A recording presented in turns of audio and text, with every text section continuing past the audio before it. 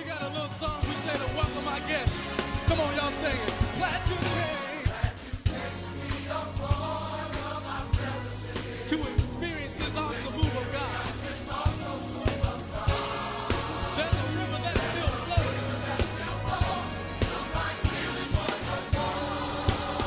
Come on, say.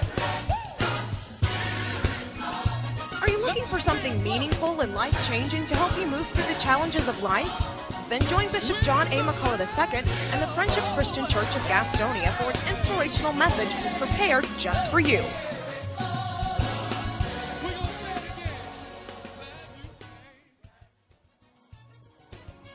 If you're looking for dynamic worship, inspirational teaching, and a friendly atmosphere, you can visit us on Sundays at 221 West Bradley Street in Gastonia, North Carolina. For more information about our ministry, you can call 704-865-9016. To order your personal copy of today's message or any other broadcast, please call 704-865-9016 and indicate the broadcast date. Thank you for tuning in to today's broadcast with Bishop John A. McCullough II and the Friendship Christian Church. Make sure you join us next week at the same time. And remember, let God take control and let the Spirit flow. Amen. All right. Go to Hebrews and go to chapter number 5 and go down to verse number 12. Hebrews chapter number 5, verse 12. I'm going to read verse 11 as well. It says, of whom we have much to say and hard to explain, since you have become dull of hearing. For though by this time you ought to be teachers, you need someone to teach you again the first principles of the oracles of God. And you have come to need milk and not solid food. For everyone who partakes only of milk is unskilled in the word of righteousness, for he is a babe. But solid food belongs to those who are of full age, that is, those who by reason of use have their senses exercised to discern both good and evil.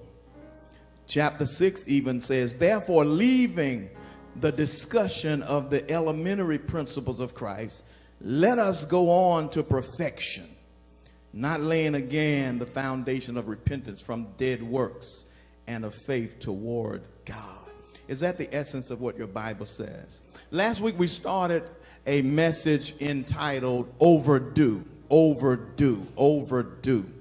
And that's what I want to go back to today, and we'll do Overdue Part 2. Look at your neighbor before you take a seat and grab your neighbor by the hand and say, neighbor. Oh, good neighbor. Good neighbor. I don't know about you, but I'm going to help Bishop talk about Overdue Part 2. Turn on the other side of behind you. They weren't paying attention. Shake them. Say, neighbor. Oh, good neighbor.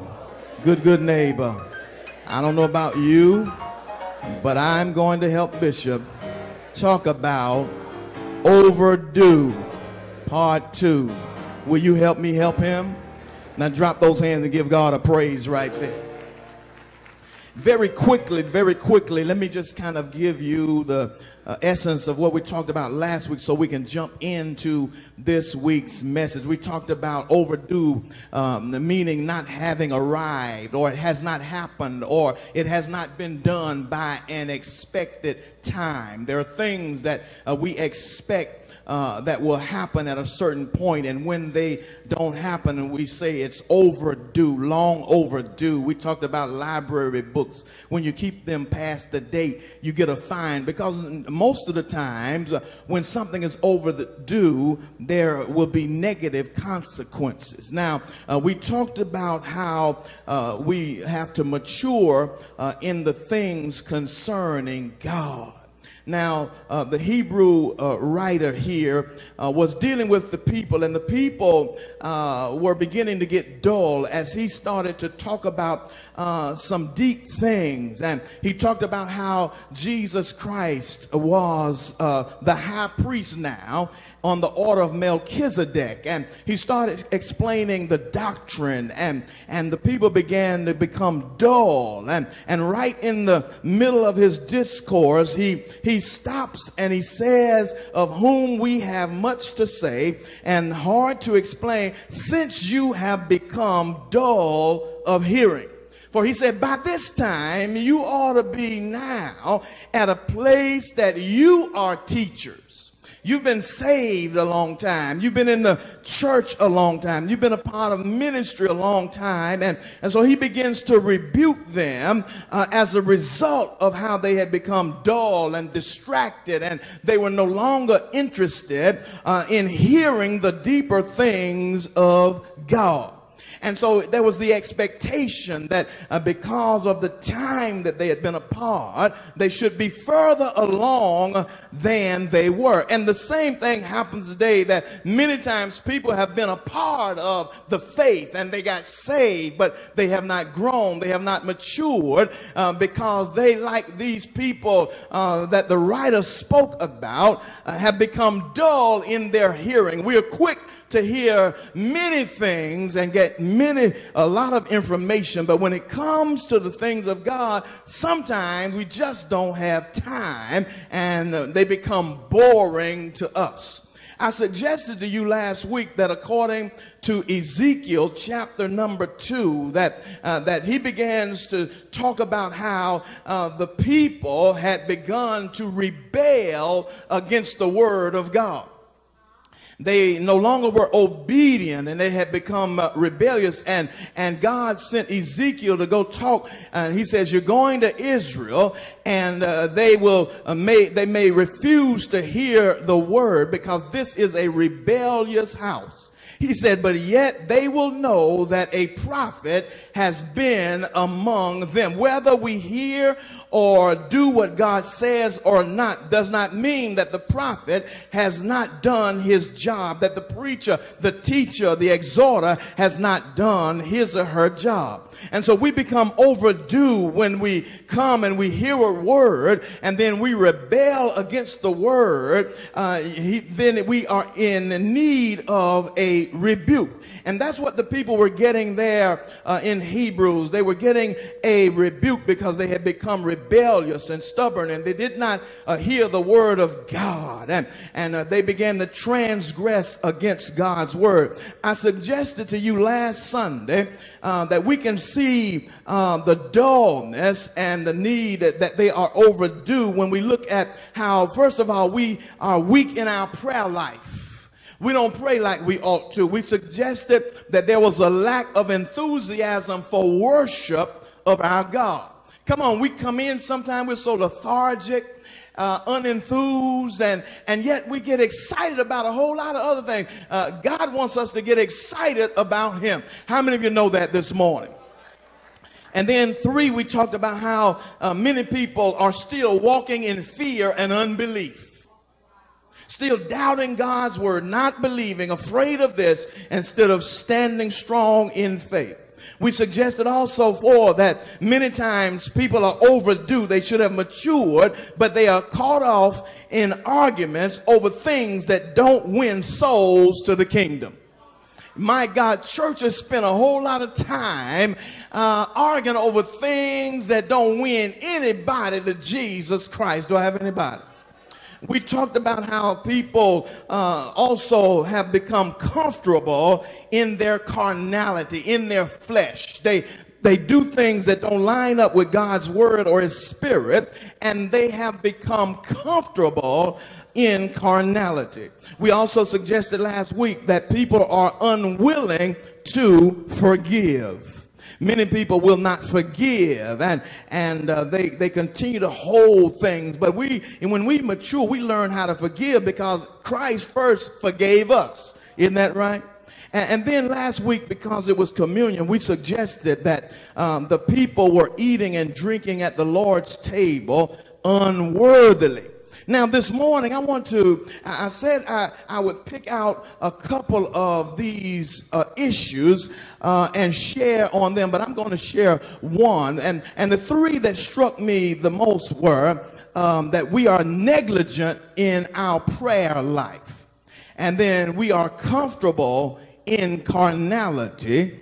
And then we refuse or to be rebuked or disciplined. And that's the one I want to look at right now, that we refuse rebuke and discipline. Now, let's go over in that same book to chapter number 12. Chapter number 12 here of Hebrews, chapter number 12. And here again, understand what's happening. In verse number 1, it says, therefore, we also, since we are surrounded by so great a cloud of witnesses, let us lay aside every weight and the sin which so easily ensnares us. Elder Chad, will you give me the other mic? This one is cutting out or something right there. Thank you. Somebody say hallelujah. Bless his name. Glory to God. All right.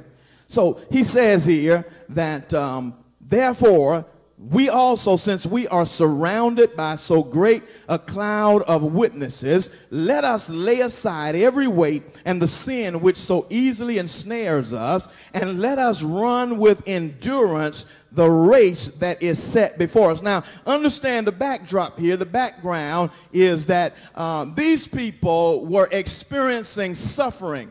They were experiencing hardship. This was the new faith, new Christianity, and they were among hostile people, and some people were being persecuted. Some people were losing their lives, and so the writer is writing to them, trying to encourage them not to give up. Tell your neighbor, don't give up. You can't give in. You can't give up. He was encouraging them not to give in. Don't throw in the towel. No matter what happens in your life, you got to continue to persevere. So that's what this whole book was about, the book of Hebrews, because they were about to backslide. They were about to go back to their old way of living. And so the writer here, as he has done throughout the book, tries to use another analogy so that they will understand that they got to persevere and continue in the faith despite what might be happening to them. So he sets the setting here in the context in sort of a auditorium or a stadium like. He says that we also have, and we are surrounded by a great cloud of witnesses. So they understood sporting events, and this was like a race. And so he's saying that we've got all around us people who are encouraging us. All right? We are surrounded by a great cloud of witnesses.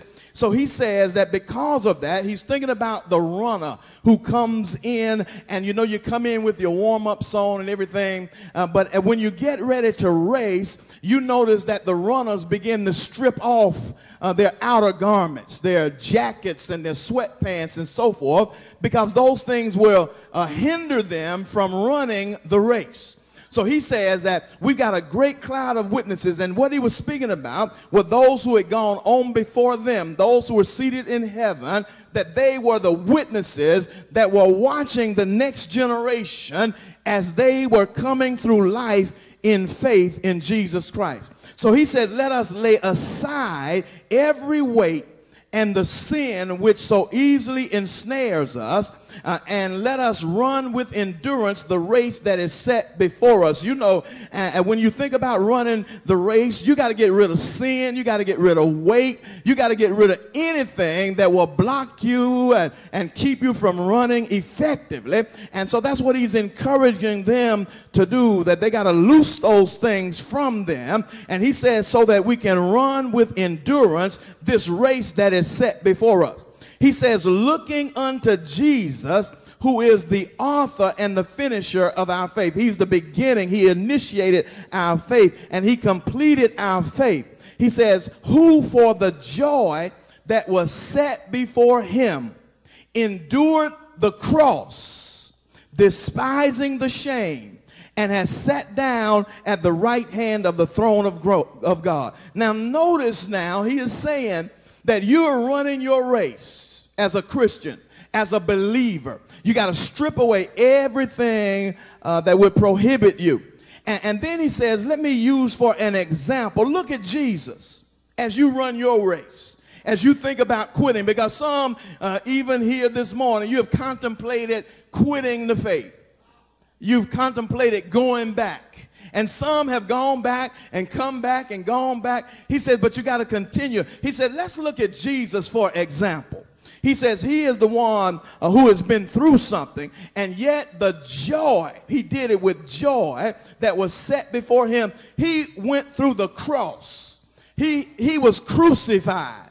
Crucifixion was the most shameful death one could experience. He says that he went through, he endured the cross. He went through it. He says, despising the shame, even though it was shameful. As Jesus hung there, you know, you see the nice pictures of Jesus hanging there on the cross, and he's got on a loin garment and so forth. They hung him naked up there. They wanted them to be ashamed. And people would come by and say, look at Jesus. He saved others. He healed others. And now he can't even do anything about his own situation. They wagged their tongues at him. And yet Jesus hung there because he understood, I have a purpose. I've got to die in order to satisfy our Father for the sin that men had committed. And after all of that, after his death, after his resurrection, he passed through the heavens. He is seated at the right hand of God, and in fact, making intercession for you and me. He says in verse 3, for consider him who endured such hostility from sinners against himself. Sometimes, you know, we can't take anything. We don't like somebody to look at us funny. Huh? If somebody looks at us funny, we're ready to throw in the towel. We're ready to quit. But he says, look at him. He endured hostility. All of this from sinners against him. He said, lest you become weary and discouraged in your soul. He said, so when you get to the point that you feel like giving up, when you get to the point that you feel like throwing in the towel, when you get discouraged by being a Christian and it seems like maybe things aren't working well, seems like you go forward and you got to go backwards and all the challenges that you face. He said, look at Jesus and what he experienced. Consider him, that he endured this hostility. All right? He says, I don't want you to become weary and discouraged in your soul. Tell your neighbor, say, neighbor, don't get discouraged. Be not weary in well-doing. Bible says, for in due season you will reap if you faint not. Tell your neighbor, this is not fainting season, right? This is not the time to faint. This is not the time to throw in the towel. You may have had some stuff that happened in your life, but there is never a time to quit. And then verse 4, he says, you have not yet resisted to bloodshed. We complain, things aren't working out. We have pity parties and we cry and, you know, we experience challenges and even tragedies. And he said, yet compared to Jesus, understand, you have not even resisted bloodshed. He shed his blood. He sacrificed his life. He shed his blood, striving against sin. And he then says in verse 5, and you have forgotten the exhortation which speaks to you as sons. All right? My son, do not despise the chastening of the Lord, nor be discouraged when you are rebuked by him. For whom the Lord loves, he chastens and scourges every son whom he receives. Now, I'm talking about that believers nowadays refuse to accept rebuke and chastisement and discipline. We don't like to be chastised. We don't like to be disciplined. Now, he says, don't make light of discipline, because discipline has a purpose. Isn't that right? He says, I don't want you to lose your heart. I don't want you to lose your enthusiasm and your encouragement. Now, you got to recognize that God will rebuke us. God will chasten us, chastise us. God will discipline all of us. Now, what is God doing whenever he disciplines us, when he rebukes us? We got to recognize that the Bible says God loves those he chastens. He loves those he chastises. He loves those he disciplines. You got to understand that there are some times and things that we do as the people of God in the church, as we are connected to Christ, that we don't like to receive rebuke or discipline from the Word of God. And you got to understand that sometimes what happens is that people will walk away from the faith and God when they are rebuked, when they go through discipline, when they go through challenges. And sometimes people will get upset and walk away from God, walk away from the faith, because there are many people who are disillusioned to believe that every day as a Christian is supposed to be a perfect sunny day.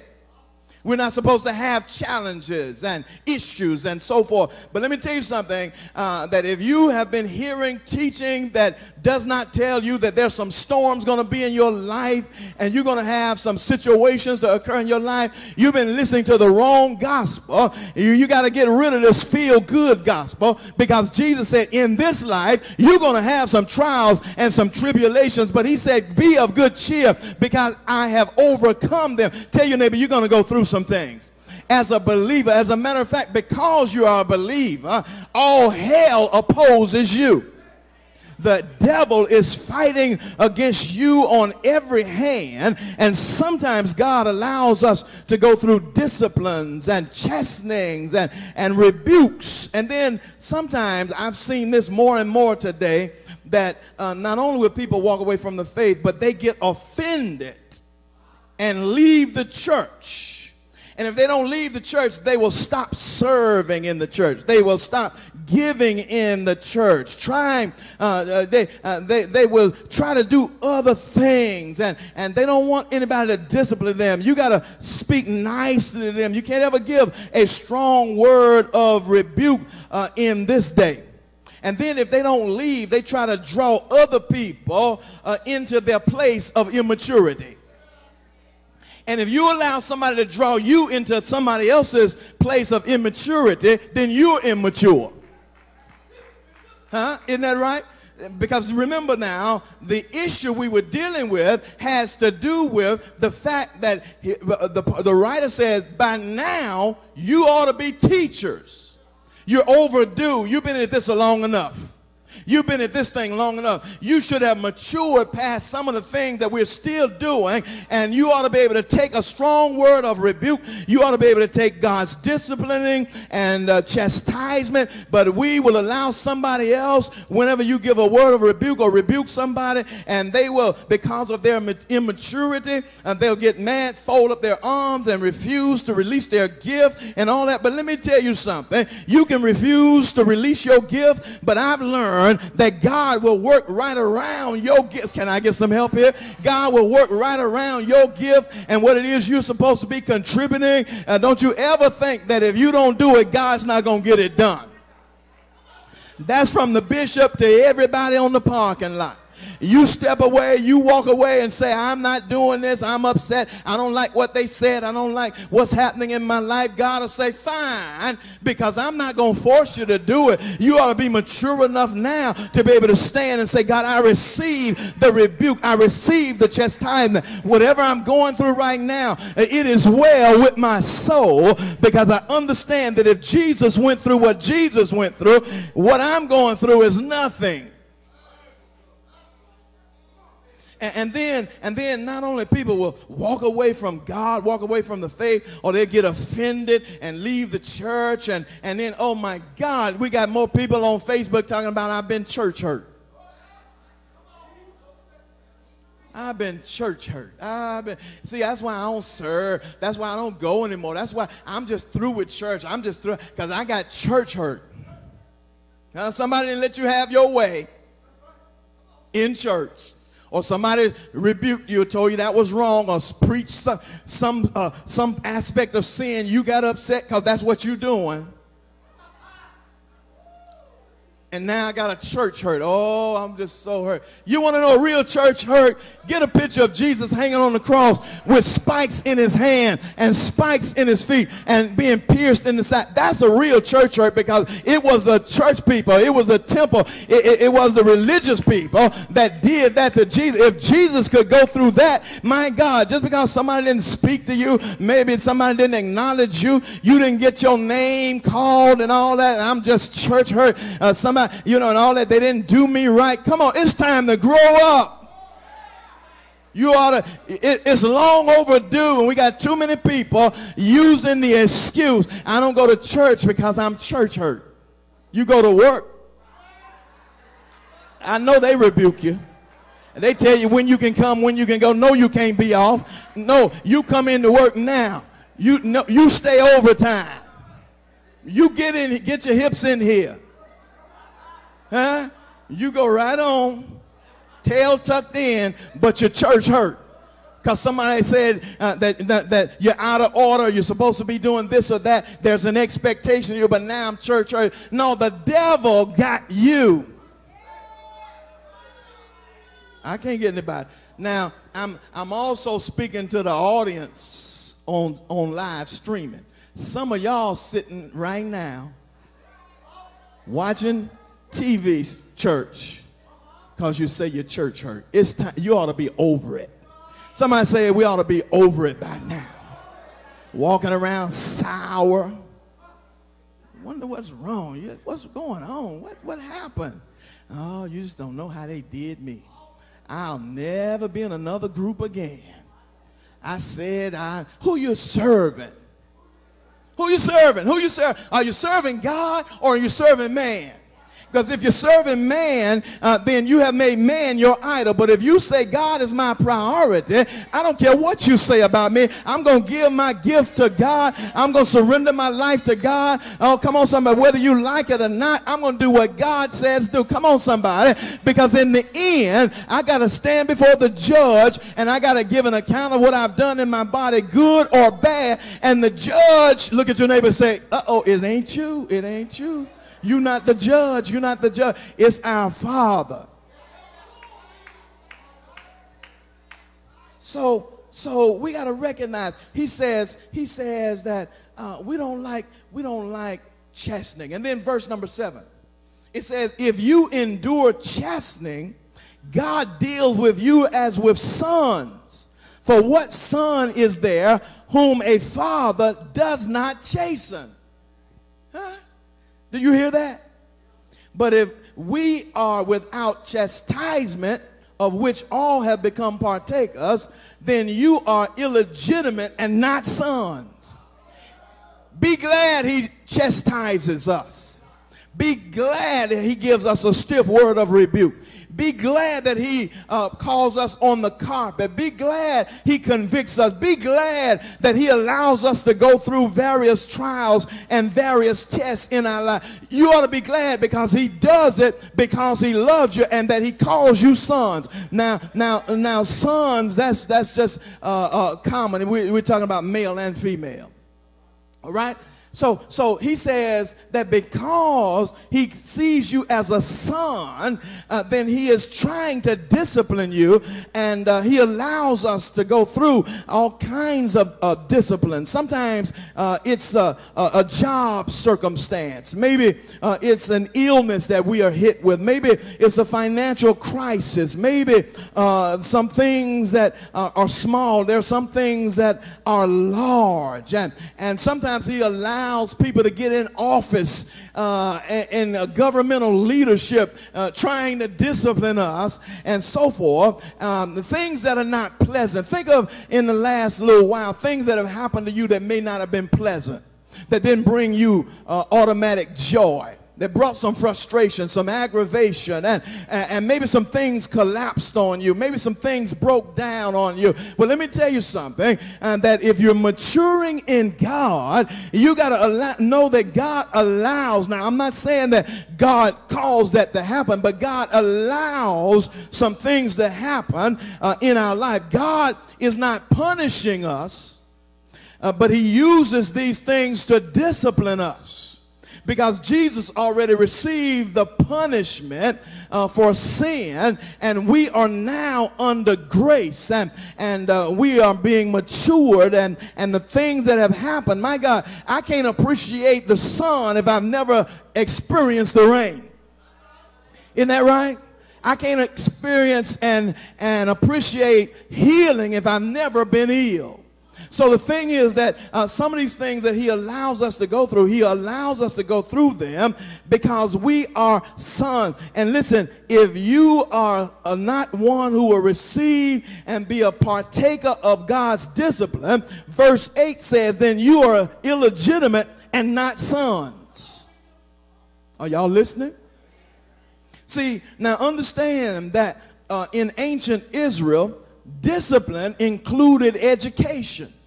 And the father taught the children the law of God, the word of God. It includes coaching and encouraging. So that's a part of discipline. And that's why whenever you come to the worship and you come to Bible study, when you study that he's instructing us, he has given us teachers and leaders and pastors and so forth after his own heart, because he loves us and he's disciplining us so that we can grow up and we can mature and that we can be who God wants us to be in the earth.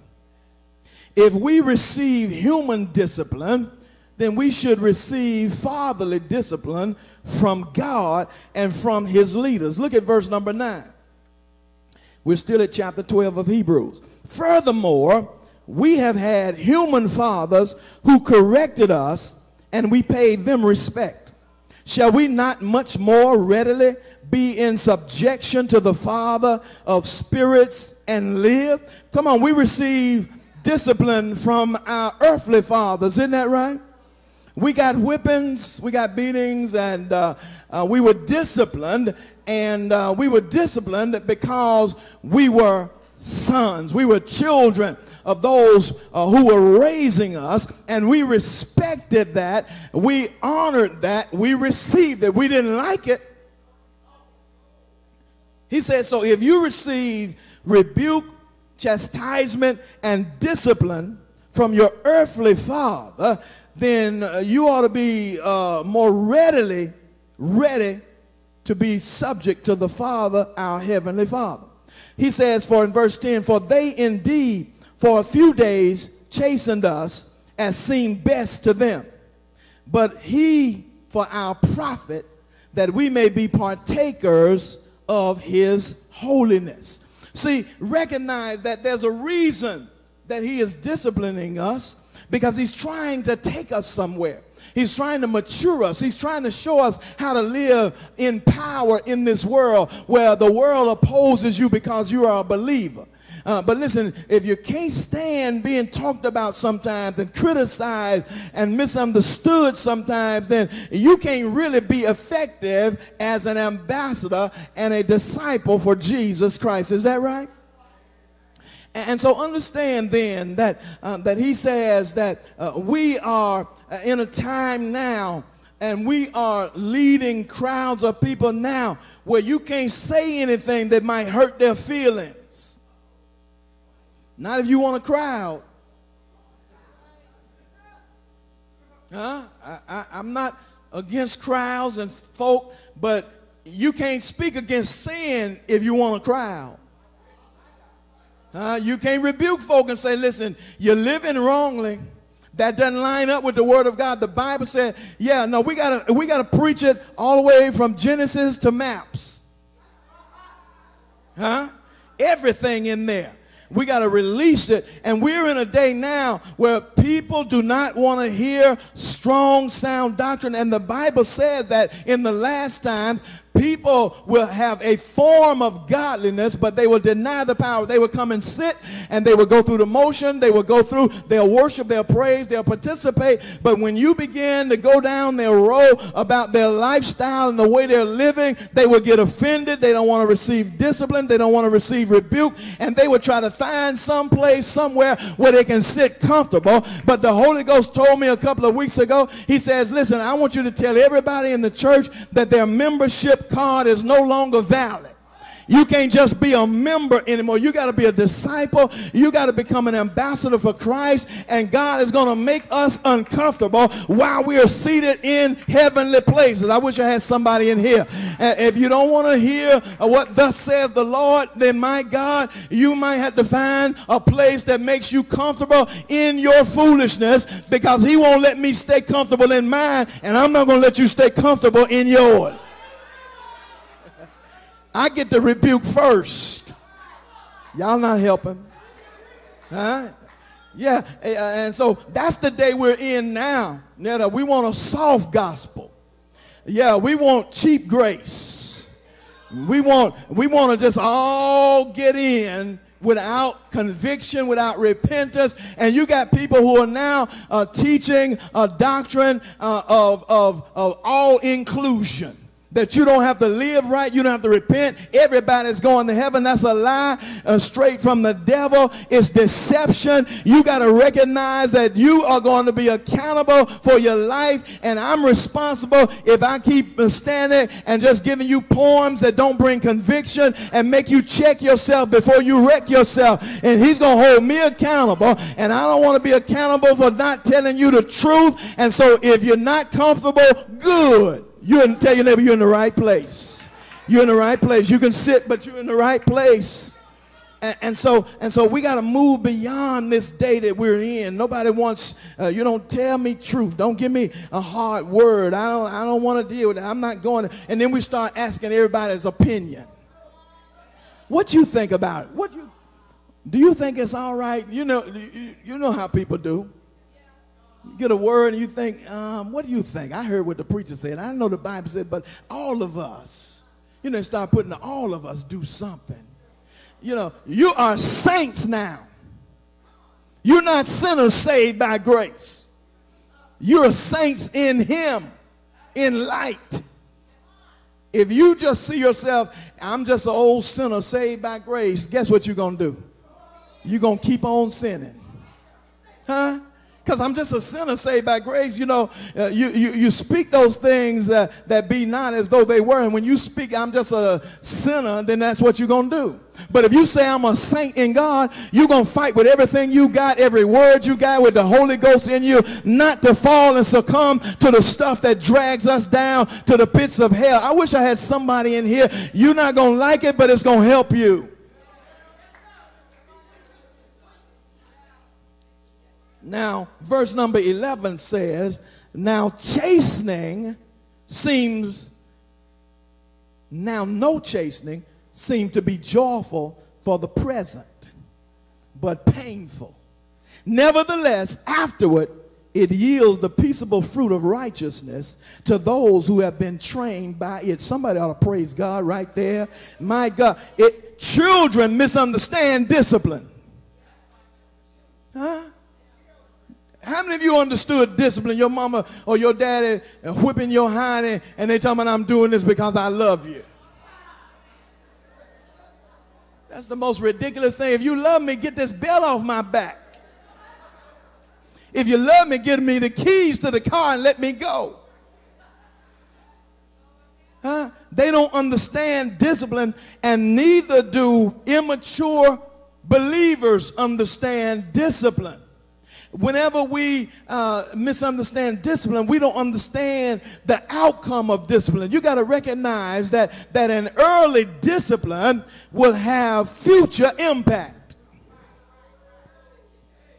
Early discipline will have future impact. Come on, that's right. Train up a child in the way he should go. When he's old, he will not depart. I saw a poster one time that said, bring them up in Sunday school and they won't be brought up in court. John chapter number 15. Somebody saying early discipline will have future impact. John chapter number 15. Let me hurry. It says in verse 1, I am the true vine, and my Father is the vine dresser. Every branch in me that does not bear fruit, he takes away, and every branch that bears fruit, he prunes. Do you understand that? He prunes. What is pruning? Pruning is a type of discipline. When the branches start getting a little wild, they need trimming. Isn't that right? They need pruning, and the pruning is not to destroy them.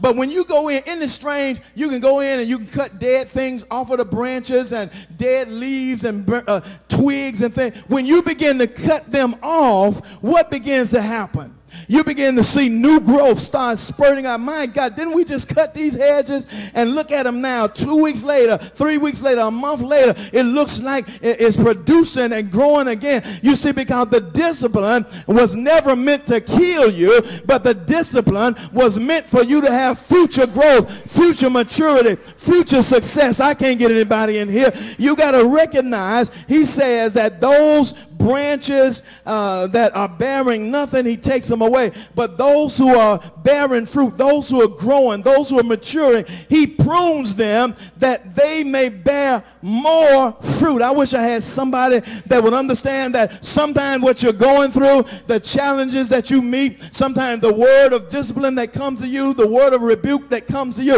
is not to bring destruction to you, but it's to bring maturity. It's to give you power going forward. See, because the hell that I've been through allows me to know that I can do all things through Christ who strengthens me. My God, come on somebody. Hell's hound's been on your trail. The enemy has been fighting in your family, in your marriage, in your children, in your finances, against your body. But when you fight through and you pray through and you put the word of God on it, you become stronger. You become more powerful. You become to say, I am more than a conqueror through Christ Jesus.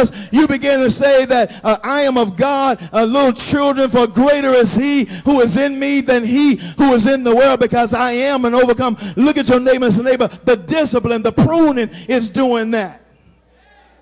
It's putting you at another dimension. Some of you are going to get more power. You're going to walk in more victory. You're going to walk in more authority because you have been through some tears. Come on, somebody. I've had some tears in my eyes. I've had some pain in my life. But it came, it doesn't make sense to the immature, but it came to make me stronger.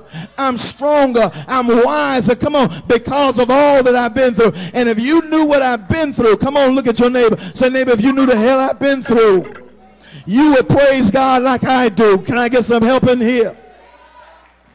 So the discipline, early discipline, will have future impact. And then the last thing I want to tell you, unless you get dull, is go back to Hebrews chapter 11, chapter 12. I want you to go down to verse. Tell your neighbor, you're overdue. Verse number 11, the B part. The first part says, now no chastening seems to be joyful. You getting your hind part told off, and you, God telling you, you know you're doing something wrong and you're not living like you ought to, and you ought to cut that out. And because of what the word said, he says that it's going to, afterward, it's going to yield the peaceable fruit of righteousness to those who have been trained by it. Huh? And so he says that you understand that we may share in holiness. It calls us to walk uprightly. It causes us to change our ways. It causes us to seek God more when we are being chastened and rebuked, when we're being reminded of our life and our lifestyles and the things that don't line up with God. We ought to receive those things with joy because they are helping us to live righteously. Do I have anybody that's listening in here? Go over to 2 Timothy chapter number 3.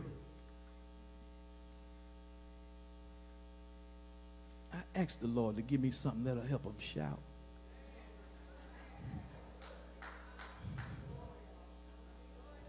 2 Timothy chapter number 3, and go down to verse number 15. It says, and that from childhood. This is 2 Timothy, and this is chapter 3, verse 15. And that from childhood you have known the Holy Scriptures, which are able to make you wise for salvation through faith, which is in Christ Jesus. All Scripture, verse 16, is given by inspiration of God. All Scripture. And is profitable. It's going to do you good. For doctrine, it's going to give you the instruction. For reproof, for correction, for instruction in righteousness. That's what the Word of God does. All right? What's the purpose? That the man of God may be complete, thoroughly equipped for every good work.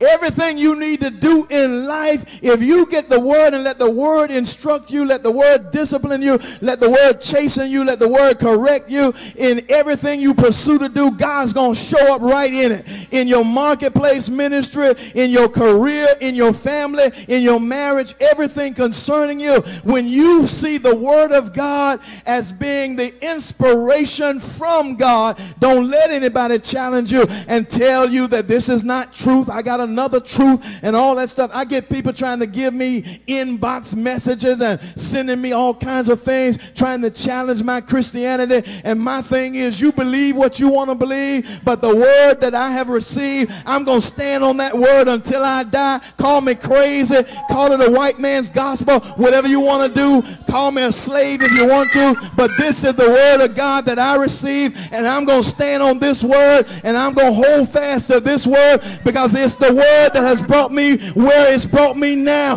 and it's the word that's going to take me far. I wish I could get somebody in here today. I'm done. He said that's what the word is doing. And then finally, in that last clause there of Hebrews chapter number 12, he says down there somewhere around verse number 12. You remember now, he's trying to encourage you.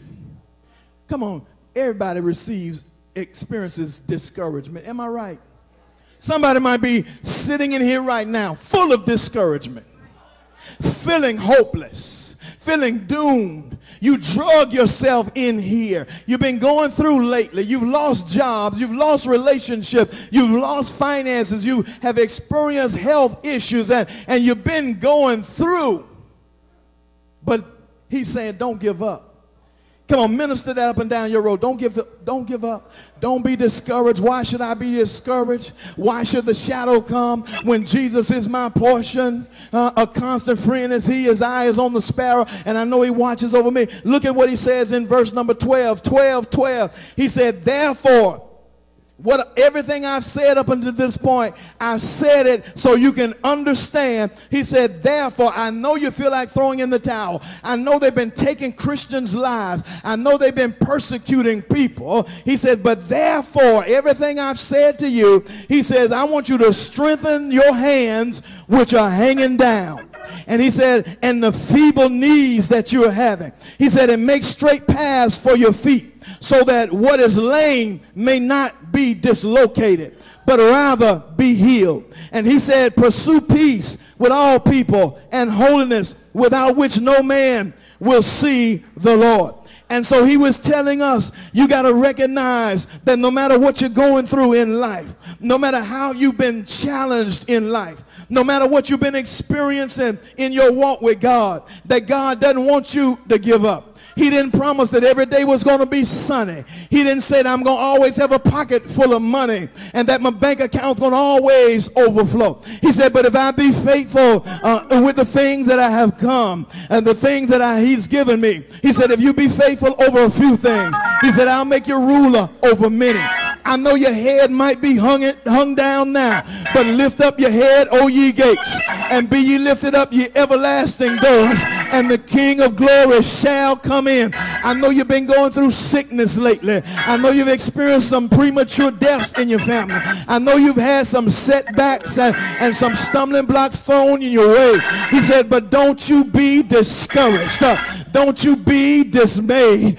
Don't you allow anything to turn you back, because you got to keep pressing forward, because you got to do as Paul says. Paul says that it's not that I have apprehended everything. He said, but this one thing I do. He said, I forget those things which are behind me, and I press forward toward the mark of the prize of the high calling in Jesus Christ. Tell your neighbor, say, neighbor, you're overdue. Stop running when you run into problems. Stop backsliding whenever you get a hard way. But keep your hand in his hand. Keep your hand in the master's hand.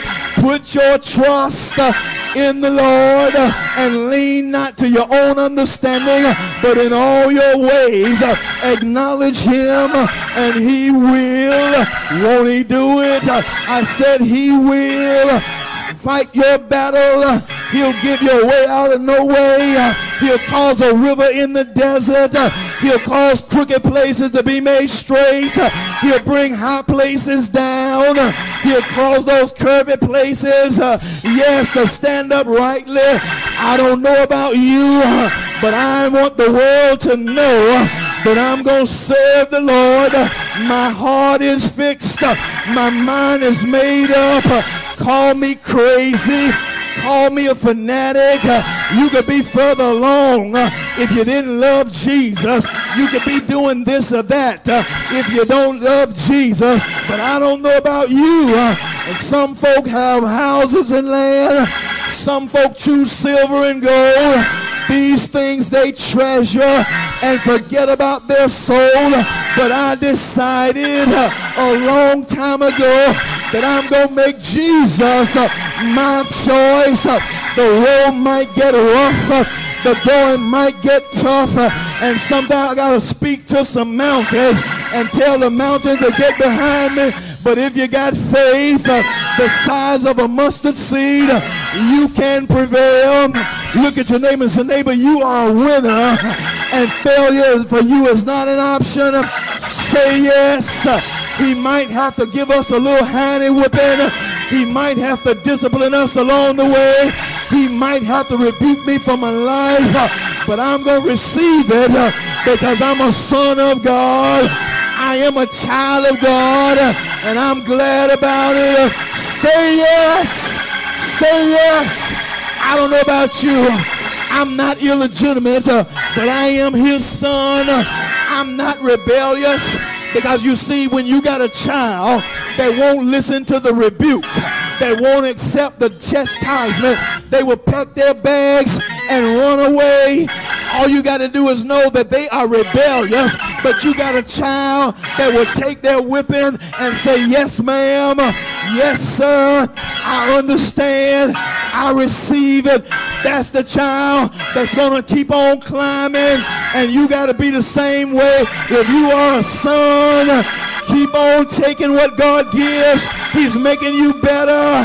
He's causing you to walk uprightly. He's causing you to be victorious. You're the head, not the tail. You're blessed going in and blessed coming out, because I'm a son, and there are promises to God to sons. I don't know about you, but I'm standing on the promises of Christ my King through eternal ages. Let his praises ring. Glory in the highest. I'll shout and sing. I'm standing because I'm a son. Come hell or high water, I'm a son. No matter what comes my way, I'm a son. I can take it. If Jesus took it, he'll walk with me. He'll talk with me.